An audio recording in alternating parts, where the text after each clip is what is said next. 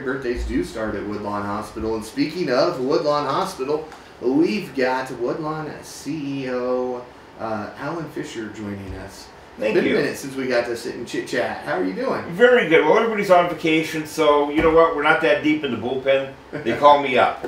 Hey, nothing wrong with that. We've got the A-team here now. So Woodlawn's staying busy. There's a lot of changes that have been going on, not necessarily with Woodlawn, but that are good for Woodlawn. The healthcare community in regions to our north and to our south are really going through some changes right now. One of which, of course, is in Plymouth with the closing of their OB department. We are actively marketing up there and let folks in Plymouth know that we offer OB services, a complete line of labor and delivery services, as well as physicians to help birth the babies. We have dedicated folks that are just remarkable. Our staff, you can't find them anywhere better than what we've got here, and that's what makes it so nice to come to Woodlawn to have those services. What we've noticed over the last month, though, not only OB picking up, but overall business is picking up. Our financial picture is starting to take a little bit of a turn positively, and I remain cautiously optimistic, but we're trending right. And that's what's making where we're going so much fun and exciting in our direction. Yeah, you know, I've been talking to some people. My daughter just came of age for everything with the women problems. Not problems, but, you know, stuff. We'll say. And I've been talking with a bunch of other people, and I already knew where we were going to go, but everybody that I'm talking to recommends Woodlawn Hospital's OB department. Great group of folks there, and Absolutely. they work well together. And, you know, Dr. Klein, Dr. Adebayo came from another hospital. They kind of ended up being as a package deal. Right. And they do wonderful things there. Everybody I've talked to speaks very highly of the OB department at Woodlawn. Oh, they're great. And you also have Dr. Celio. Yes. And who specializes in women's health. She is fantastic. Up in Argus, we have Dr. Ricketts, Dr. Sanders up there, and who are well respected physicians in the area.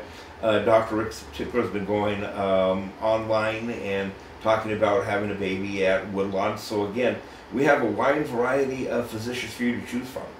Yeah, and you know, I've got to say, you do have a wide variety, not only in the OB department, but through the entire company.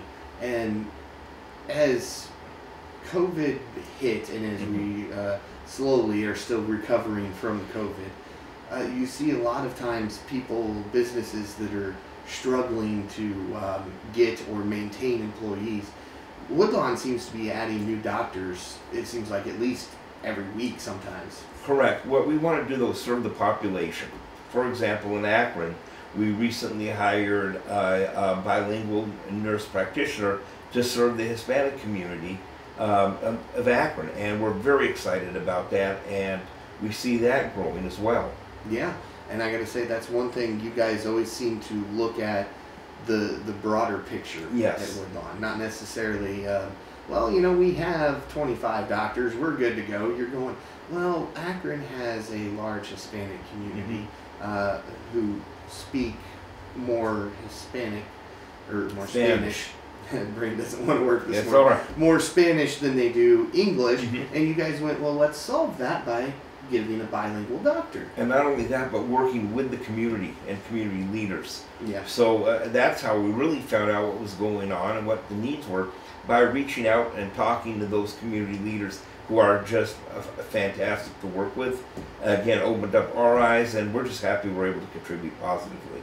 Yes, you know, we hear you on our radio quite often in the commercial that you guys have done and that you did, where you're telling not only who you are, but a little bit more about Woodlawn.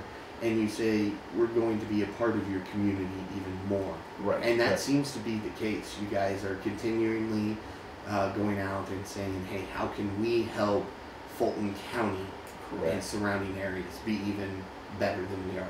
We want to earn the right to care.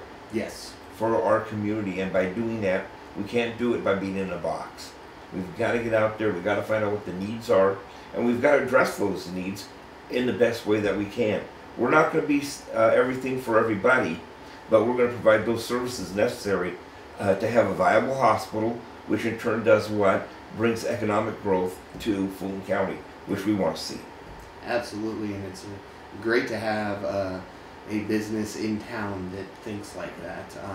You know, a lot of people just go, "Oh, it's just a hospital," but as we've talked numerous times, the hospital is a business. Yes. And you've done very well at some of your other locations at kind of helping the business regroup and get back to where it needed to be. And it seems like Woodlawn's starting to head in that direction. We are, and it's exciting. But I give credit to the people.